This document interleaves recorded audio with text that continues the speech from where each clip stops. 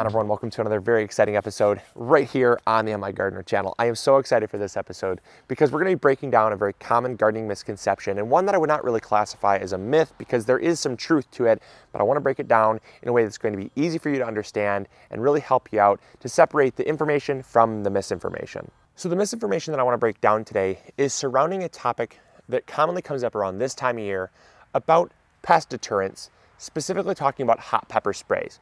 So many people go on the internet in a panic and research how to deter aphids, or how to get rid of aphids, or how to kill whiteflies and things like that. And they usually get a very common answer by by blogs that really don't have all the facts, that have heard it from someone who's read it from someplace else that didn't have the facts, and it becomes a game of telephone. And that's really what I don't like about the internet, is that there's not a lot of people that are deep diving. There's not a lot of people that are actually digging in deep to look at the facts, to look at the research being done on these specific topics.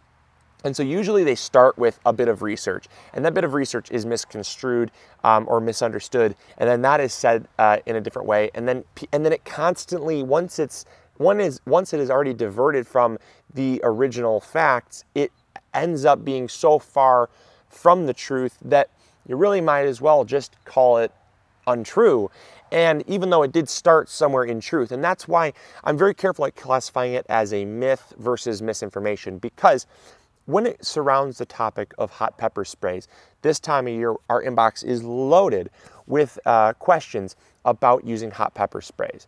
And you go on the internet, you read a lot of these blogs. A lot of these blogs will say to deter aphids or kill aphids or any of these garden pests, use hot pepper spray. Take the hottest peppers you can find, habaneros, ghost peppers, whatever you can find, as hot gets, spray your crops with them.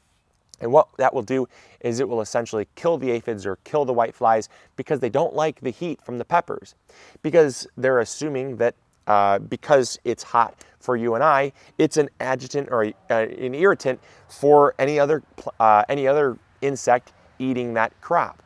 And where that becomes untrue is because hot peppers contain a chemical called capsaicin. And capsaicin is an oil-based chemical that only mammals can sense. We have special taste buds on our tongue that mammals have, that when we actually ingest capsaicin, it registers in the brain as painful and hot.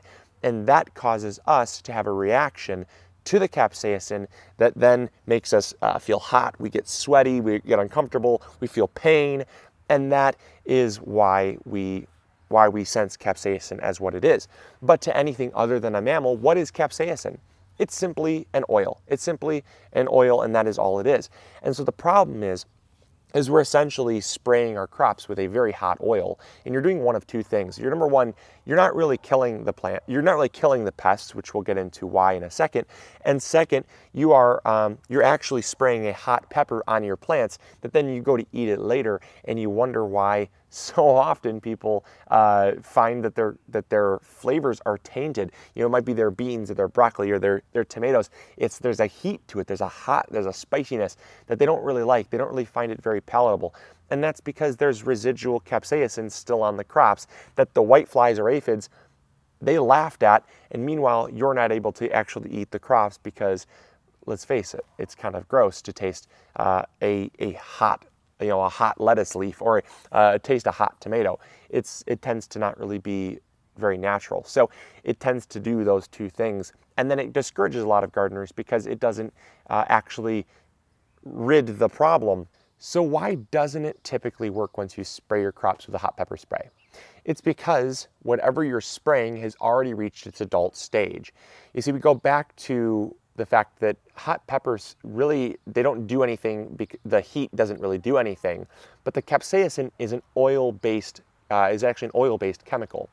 Anytime you have an oil, it's a very good smothering agent.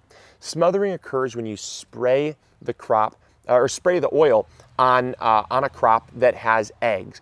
Those eggs are coated in that oil, and what happens is it doesn't allow the eggs to breathe. Eggs must breathe, and so they have a very breathable membrane.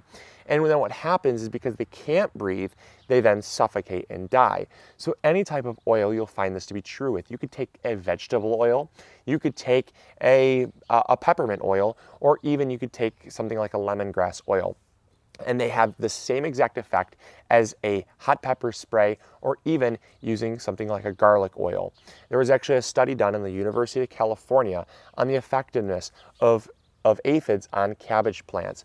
And what they did was they took various different oils found around the garden and compared them. And what they found is their percentage of effectiveness was usually around 30 to 40% when sprayed on those plants that contain aphids. And the reason why it was only 30 to 40% effective was because they concluded that it was not due to the capsaicin found in the pepper spray, but more or less the oils contained in all of the different materials that they used that was actually smothering out the eggs. And that's why there was more effectiveness.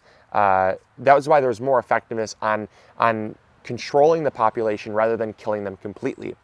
So of all of the potential population, only 30 or 40% were affected because those were the eggs that were smothered. The remaining 60 to 70% were actually the adult phase that then laughed at whatever was being sprayed on them and went about their business.